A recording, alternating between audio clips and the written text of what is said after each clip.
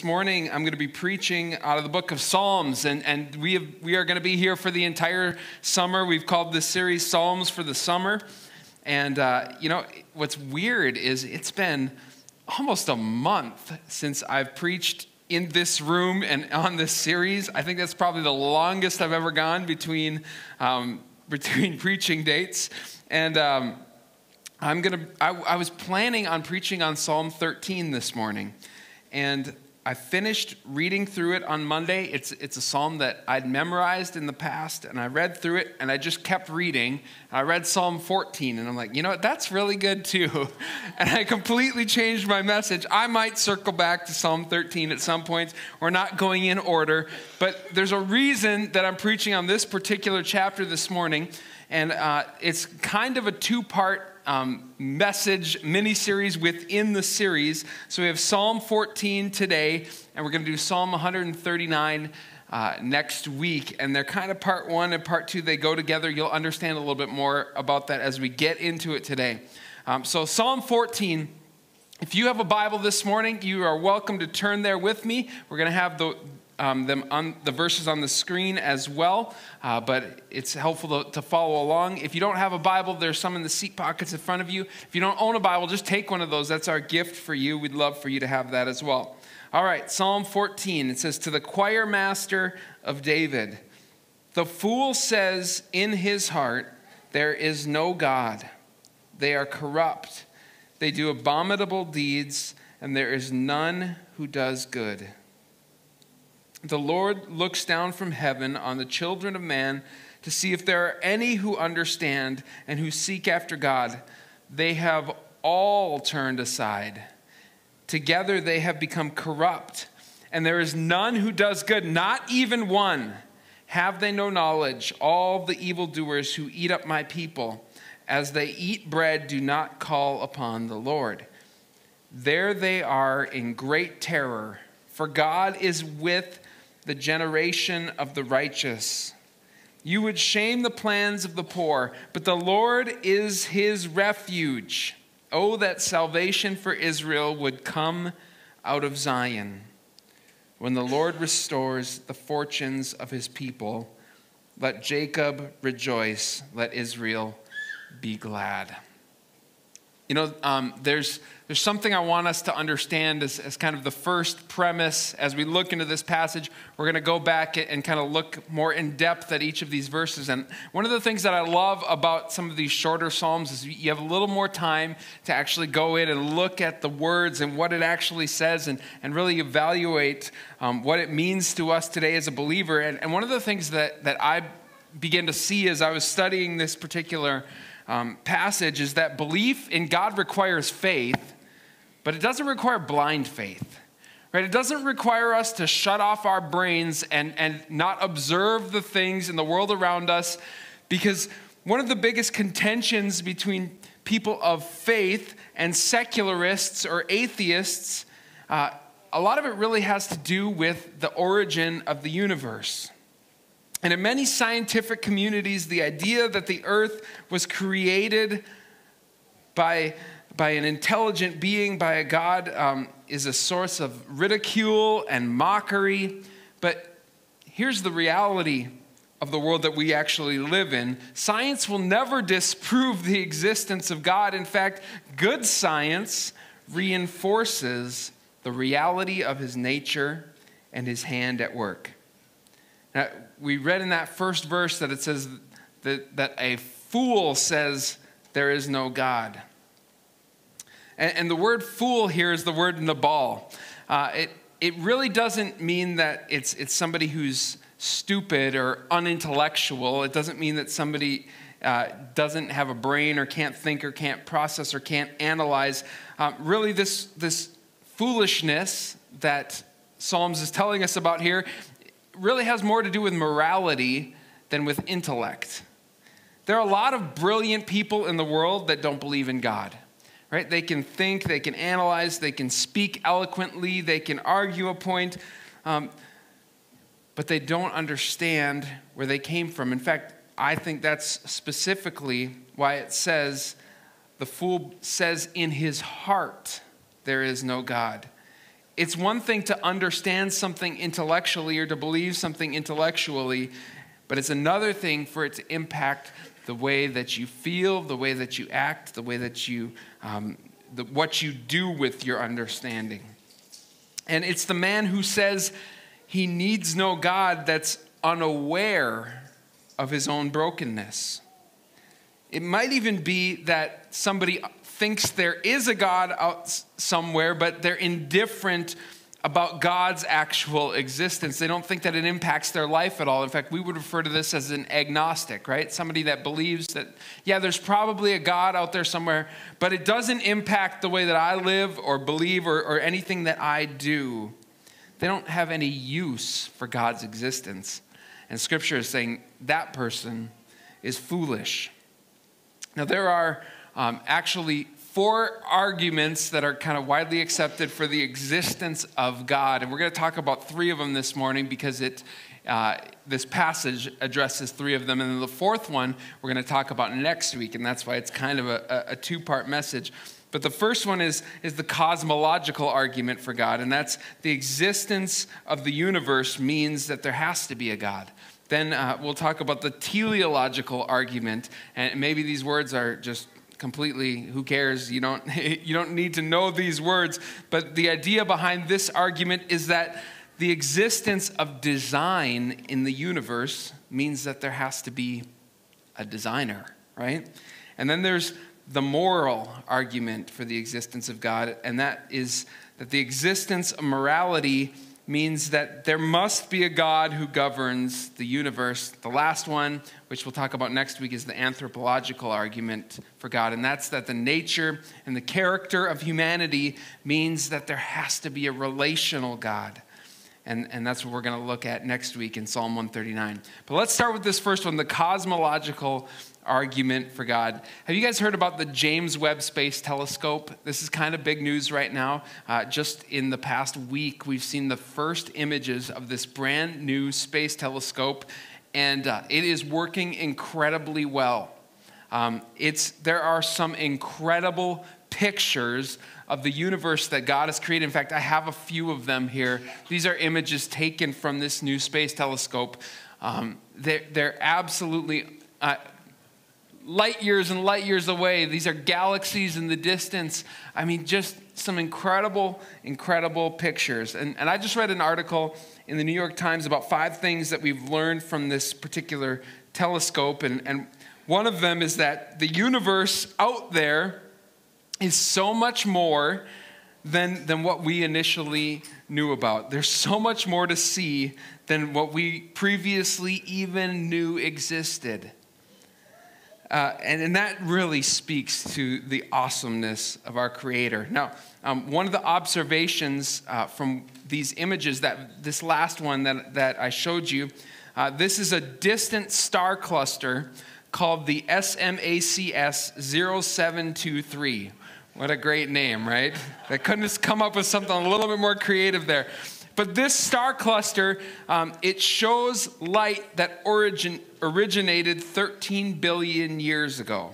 Now, maybe you're thinking, wait a second. Now, I've read the Bible. It says that God created the heavens and the earth, and that it lists all these different generations. And so if we believe the biblical account, that the earth is only about 6,000 years old. So how do you justify that with what we see from science? Well, there are actually several different ways to explain this. One theory is that the 7 days of creation were not 7 literal days, and that the earth was shaped and designed over billions of years. We know that time, from Scripture, we know that God doesn't view time the same way that man does, right? He says a day to him is like 1,000 years to us. So what's millions and billions of years in the scope of all eternity? So maybe the 7 days were a framework to help us understand rather than a literal timeline. Another theory is that there's a gap between Genesis chapter 1 and Genesis chapter 2. In fact, we read in Genesis 1, in the beginning, God created the heavens and the earth. And some Christian scientists have speculated that there are billions of years between verse 1 and verse 2, where it says the earth was without form and void, and darkness over the face of the deep, and the Spirit of God was hovering over the face of the waters. And as we read in the next few verses, God shaped and formed the earth. And so maybe that could explain how God created the earth, and then at some point, millions or billions of years later, he began to form it with his hands and shape it into the world that we see today. The third possibility is maybe the simplest solution, but maybe it's that God just created the universe to look old, right? He created Adam as a fully formed adult man, right? We don't see that Adam was created as a baby. We see him created as a man. So why couldn't he create the earth to look fully formed and developed as well? Do you know what I personally believe about creation? Neither do I, right? Listen, it's fun to think and to wonder about how God did it, but we don't need to know the details. I just believe that in the beginning, God created the heavens and the earth. That's what Scripture tells us. And sometimes we can get caught up in the dogma, and we just need to understand that we don't need to be right about everything, right? Sometimes appreciating the wonder and the mystery of God and how he formed things and how he created things is greater honor and reverence than trying to figure out every single detail. If you were smart enough to understand everything about God and everything that he's done, would you really need a Savior? Just to be clear, though, I don't believe in what we've kind of termed macroevolution, that one species evolves into another over time. I think that goes against what Scripture teaches, and that's not a proven scientific fact, even though it's kind of taught that way. It's a theory, and it can't be proven because it didn't happen, okay? So there you go, all right? Anyway, that's the first idea of proving God's existence is this cosmological argument. It's everything that's in the world that there has to be somewhere where that came from. The second argument is the teleological argument, and this is my favorite because it's a big word. I saw this the other day on Instagram, and there was a pastor who was talking about the atheist scientist Sir Roger Penrose. And Sir Roger Penrose calculated the odds that the entire universe is as orderly as our galactic neighborhood is. And so he said the odds of that happening, the Earth being the way that it is, the planets aligning the way that they are, everything working together the way that they do is 10 billion to the 123rd power. Now, how many would say, okay, that means absolutely nothing to me? I know that's a big number, right? That means absolutely nothing to me. All right, let me give you a picture of how big this number is. If the zeros in that 10 billion to the 123rd power were this big, they would stretch across the entire universe and continue. Get this. This is my favorite picture. The odds that were to happen, that everything were to come together, are more likely that you would win the lottery 10,000 times in a row. And get struck by lightning every time you went to pick up the ticket. Christopher Hitchens, another atheist, says this argument is the most compelling argument for the existence of God. Listen, here's what faith actually is. Faith is acknowledging that there's somebody out there that knows more than us. Right? And believing in God's existence is not a stretch.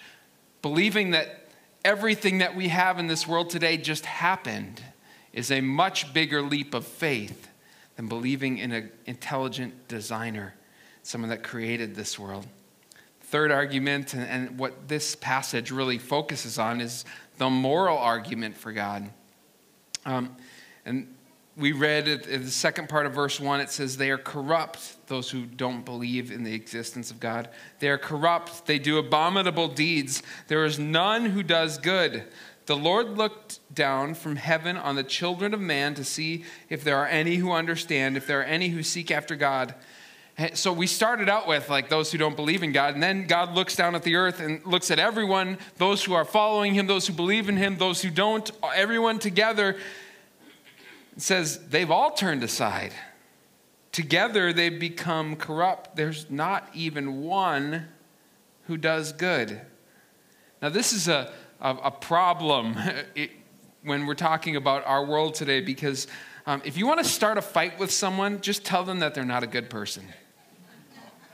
It doesn't matter what they've done. It doesn't matter about their past. Like, they'll acknowledge their mistakes. They'll acknowledge that they've made mistakes. But if you try to tell someone that they're not a good person, they will fight you on that topic.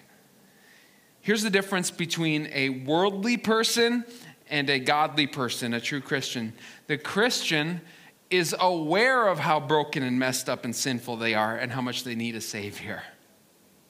It's not that we are better or more righteous on our own, or that we've somehow unlocked the code to being a good person. None of us have. In fact, you probably sinned on your way to church this morning. But thanks be to the grace of God, right? Thanks be to his incredible mercy, his incredible grace, because we are all broken. We're desperately in need of a Savior. And the only difference, the only thing that separates us from the world out there is that we recognize our brokenness and our need for a Savior and our need for his righteousness. Now, despite that immorality and that selfishness in our world today, it's also clearly evident that everyone has some sense of morality. Now, that line of morality can be moved or blurred or ignored. But, I mean, if you ask enough questions, you're going to learn that people have some sense of morality or some understanding that there are certain things in this world that are right and that are wrong. Now, maybe you're asking the question this morning, like, why is this even important that we're talking about the existence of God? I already believe in God. That's why I came to church this morning. Well, let me give you a few reasons why this is so important. First of all, maybe there are people here who are wrestling with those questions. And you're wondering if it's even okay or right to believe in God and who he is and what he said. Listen, we all struggle with doubts. And in those seasons where we're questioning our faith, where we're wrestling with those difficult questions, it's okay to look at Scripture and use the truth of God's word to remind yourself not only of what you believe, but why you believe it. Don't let those lies just continue to sit there and fester and govern your mind and shape the way that you think. Go to the truth of God's word and be reminded of that truth and correct those thoughts so that your mind is focused on that truth. The second thing is that it will probably help you at some point answer someone else who's asking those questions. Because even if you believe in God, there are a lot of people around you that don't, or that deny his existence, or that deny that he has anything to do with our lives today. And so you're going to need to be able to give an answer. And listen, we don't have to be ashamed of what we believe. We don't have to be embarrassed about that. We're not being ignorant. We're not being stupid. We're looking at the evidence that God has given us and saying, yeah, there has to be a God. There has to be a designer. And my life is evidence of his existence as well. And the third thing is that we need to make sure that our children and our grandchildren are being taught the truth. Listen, they're not being taught the truth by the world, right? The reality of who God is not something that this world values or that this world holds highly. And it's up to us to pass that truth on to the next generation and the next generation and the next generation. Maybe you're like, well, I'm done raising my kids. Well, listen, there are a lot of kids out there that don't have a godly parent or a godly grandparent, and you have an opportunity to speak into their life and to tell them the truth and to point them to a Savior who loves them and who cares about them. So, what does it look like as a Christian being in this world that is filled with unbelievers? Well, the world will always look for selfish motivation first. Now, this is who we are at our core. right? Our nature is sinful. You don't have to teach a kid how to sin, right? They are born sinful. When they don't get their way, what do? They cry. From the day that they're born, when they're told no, when you tell your 2-year-old no, what happens? They throw a temper tantrum. Now, it's not because you got an evil 2-year-old. That's how they all operate, right? I mean, you did get an evil 2-year-old because we're all born that way. We're all born evil, right? And it's only through the redeeming work of Christ. That doesn't mean that somebody who doesn't know Christ can't do something good or that can't do something positive. But ultimately, we're all pulled in this selfish direction unless there is a correction by the work of the Holy Spirit in our life that changes the way that we think. That's the process of repentance. That's what it means to surrender your heart to Christ and to repent of your sin and to choose to follow Christ. It changes the way that you think so that you're no longer driven by selfish motives anymore. And you're still at war with those feelings because that's part of your sinful nature that you're still battling with. But God can set you free from that. He can give you new hope. He can give you new direction. And it's through the righteousness of Christ Jesus that we're forgiven, that we're made whole. The world will always look to selfish motivation first. Now, the first part of this psalm that we just read, the first 3 verses, talks about the foolishness of the world, those who don't believe and trust in God. The second part is written to the righteous in an unrighteous world. How it impacts us living in a world where people don't acknowledge the existence of our God. Verse 4 says it this way. It tells us that these evil people eat up my people as bread and do not call on the Lord. You know, it may seem in our world today that evil is winning, that evil is strong, that they have the upper hand, that everything goes the way of the unrighteous. But verse 5 tells us the reason that they act that way is because they're afraid. That they see God's hand on the righteous and that they react to that. So we have a choice as believers. We can be reactionary like the world. And we can say, if you're going to react that way, I'm going to react even worse. Or we can trust in who God is and who he made us to be. It says that a day is coming where there will be great terror because they do not see something. They see something in this redeemed community, in this fellowship of believers in the church, essentially, that will bring fear in their heart because they don't have it. And the psalmist says that they act and oppose what they can't see. That God is with those who are righteous. You know, Albert Einstein actually saw this truth on display in Germany prior to World War II. Here's what he said. Being a lover of freedom, when the Nazi Revolution came, I looked to the universities to defend it, knowing that they'd always boasted of their devotion to the cause of truth. But no, the universities were immediately silenced. Then I looked to the great editors of the newspaper whose flaming editorials in days gone by had proclaimed their love of freedom, but they, like the universities, were silenced in a few short weeks. Only the church stood squarely across the path of Hitler's campaign for suppressing truth. I've never had any special interest in the church before, but now I feel a great affection and admiration for it, because the church alone has the courage and persistence to stand for intellectual and moral freedom. I'm forced to confess that what I once despised, I now praise unreservedly. Isn't that powerful? Right? That's somebody from the outside saying, listen, the church had the courage to stand for the truth. Are people still seeing that today? I hope so. I hope they're seeing that in this church. Verse 6 goes on to talk about how ungodly people take advantage of the poor, but the Lord is their refuge. Blaise Pascal was a brilliant mathematician, Christian philosopher. And he wrote about our wrestling act of believing in God. Here's what he said: if there were no obscurity, man would not feel his corruption. But if there were no light, man would not hope for a remedy.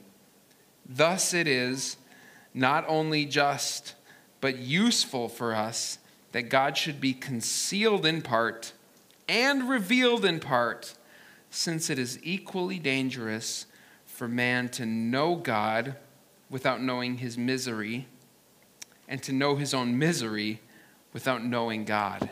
In other words, it's dangerous to believe in God without recognizing our need for him, right? But even worse, the possibility of understanding our own sinfulness and our brokenness and our need for him without the hope of a Savior. One of my heroes is a man named Charles Spurgeon, and he's recorded many of his messages, and they're written down, and he actually preached on this verse 6 of Psalm chapter 14, which, hey, he can preach a whole sermon on one verse. I'm not quite there yet, but here's what he said. He was talking in London at the time. He said, "You young men in the firms of London, you working men that work in the factories, you are sneered at. Let them sneer. If they can sneer you out of your religion, you have not got anything worth having. Remember that you can be laughed into hell, but you can never be laughed out of it." Isn't that a powerful truth? Go on to read the last verse, and like a lot of Psalms that David wrote, the hope is at the end. And here's the hope of this passage. Psalm 14, verse 7, it says, "Oh, that salvation for Israel would come out of Zion, when the Lord restores the fortunes of his people. Let Jacob rejoice, let Israel be glad." Worship team, would you guys come back up here? They're going to lead us in a song in just a second, but I want us to understand something. The only thing that separates you from the fool in verse 1 is your hope in the Lord. It's not because you're better. It's not because you're smarter. It's the recognition of your own failure, of your own inadequacies, of your own sinfulness that leads you to understanding your need for a Savior. Do you know that this psalm that we just read is actually a prophetic picture of Jesus? There are three ways that I see in this psalm that point to our Savior. The first one is in verse 3 when it talks about the issue of no one good being on this earth, of the inherent sinfulness of man. And here's the first picture of Jesus. Jesus is the answer to the problem that there's no one who was good. Yeah, no one at this point had lived a sinless life. But when Jesus came, he showed us what perfection is. He lived a perfect life. He lived without sin, and he's that hope for us. Second thing is that Jesus was the ultimate example of the poor one who was despised. We just read that in verse 6, right? Talking about the one who is poor and despised by the world. And Jesus came to this earth, lived with a poor family, was born in a stable, lived without a home for a good portion of his life, trusting the Lord to provide for every need that he had. He was rejected, he was humble, and he came to serve. And the third thing is that Jesus is the salvation of Israel to come out of Zion. Like we just read in verse 7. Oh, that salvation would come out of Zion. He has. He has. What David was crying out for hundreds of years before he was born, Jesus fulfilled that cry in that moment. He is our salvation. He is our hope. And we can communicate that hope to the world around us. We can point them to a Savior who loves them, who wants to change their life.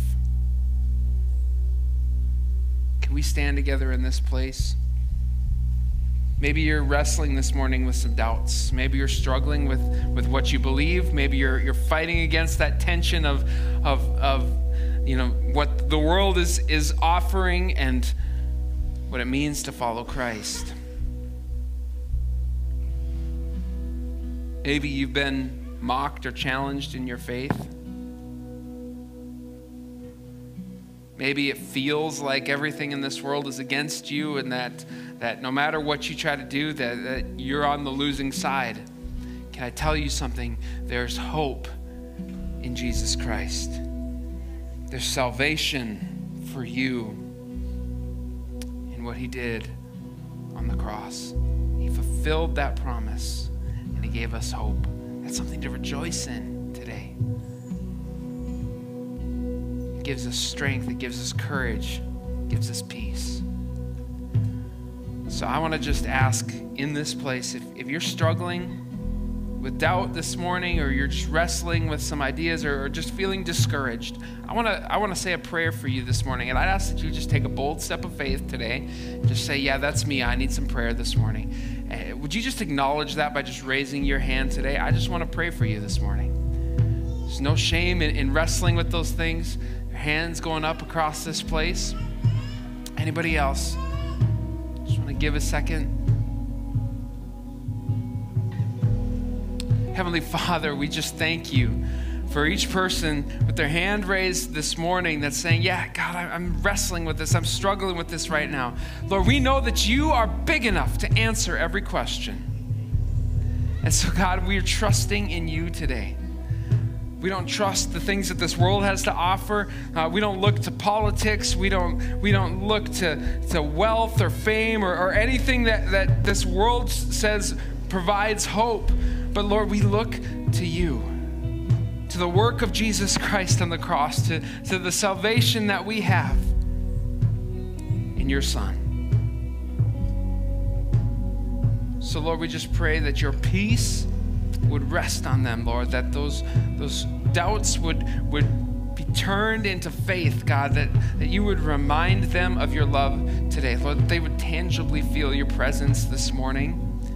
And Lord, that it would move them, Lord, in a path of faith and obedience in a new way today. In Jesus' name.